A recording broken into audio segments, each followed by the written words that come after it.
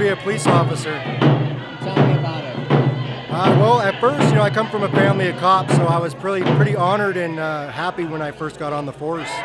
But after a while, you see some of the corruption going on, and the stuff that, you know, some of the stuff you're forced to do, you know, and it just broke my heart, and I knew, you know, that's not the route I wanted to go down.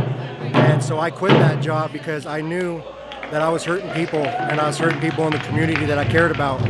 And to see that going down and to be made to do some of the stuff that I had to do, it was I was shameful. You know, I couldn't live with myself, and your higher ups would make you do. You know, it was really disheartening to look at, and it, you know, I really took a long look at my life, and I, you know, thought to myself, you know, is this what I want to do for the rest of my life? You know, do I want to keep, you know, doing, you know, some of the things that I knew were illegal, but I kept doing it. Yeah, and, but you're a police officer. What do you mean illegal?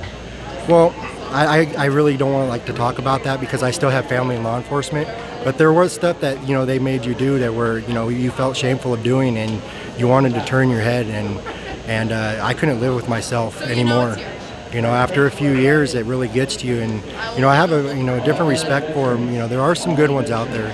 And, you know, not a lot of people think that, but I've met some great officers that do a lot for the community, that give the shirt off their back, that, you know, the money out of their wallet, the shoes off their feet. You know, you've seen videos like that. I've seen officers like that also. But, you know, there's also the ones out there that, you know, are power hungry and want to do wrong, and, you know, they get a kick out of it. You know, and seeing that and nobody sticking up, you know, for against them, you know, when higher ups know what's going on, you know what I mean? And what do you think about my video? Your video was very eye-opening, and it, like I said, you know, your videos like yours is the reason why I went into environmental science and got my bachelor's and all that from UW, is because my eyes were open. You know, as soon as I started doing this, and I've seen other videos of like the tar sands up in Canada, and it just made me want to fight. And what I did is, that's why, you know, now I dedicated my life to that. You know, I go to different rallies, you know, in Washington State where I'm from, and I just try and get the word out, you know, because it's always quiet. You know, the media doesn't really want to say anything. You know, I don't know if it's fear or what, but, you know, the word's got to get out there. So when I seen your video, it brought tears to my eyes, to be honest, you know, to see what was going on, you know, them hiding the oil under, you know, the grass and everything like that.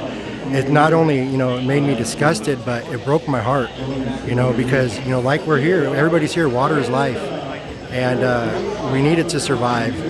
And, you know, these big oil companies, they don't care as long as they can make that money, and they don't care who they hurt or, you know, who they kill, you know, as long as that dollar's coming in.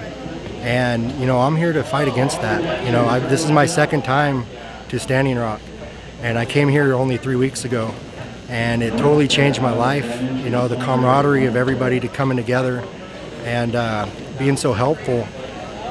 When I left here the first time, you know, I left a piece of my heart here, and as soon as I got back the next day is when the water cannons were being shot on the bridge, and people were getting shot with, you know, the rubber bullets and the gas, you know, the tear gas canisters. And, you know, I was called back. You know, I was going to come back after winter, but I couldn't wait any longer.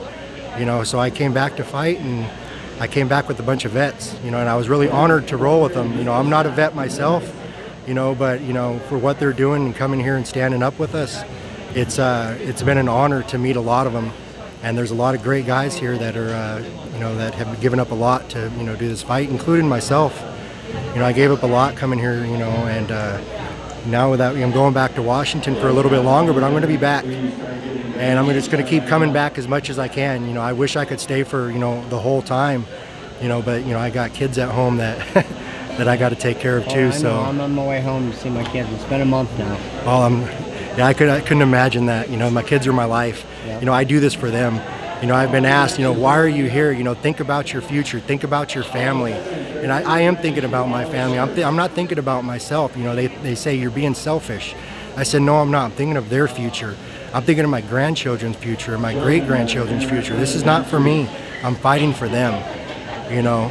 And that's what I'm going to continue to do until, you know, until I feel like in my heart I know what I'm doing is right, and I'm just going to continue doing it.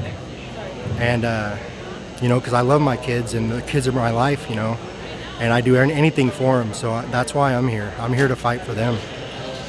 Thank you so much. You're welcome. I appreciate it. Yeah, thank you.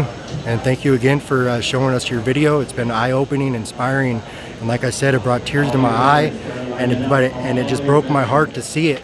But knowing that there's people like you out there, you know, showing the corruption of these oil industries, opening eyes, I am very honored to meet you, and I thank you for just, you know, taking time out of your day to show me the same gratitude and same love.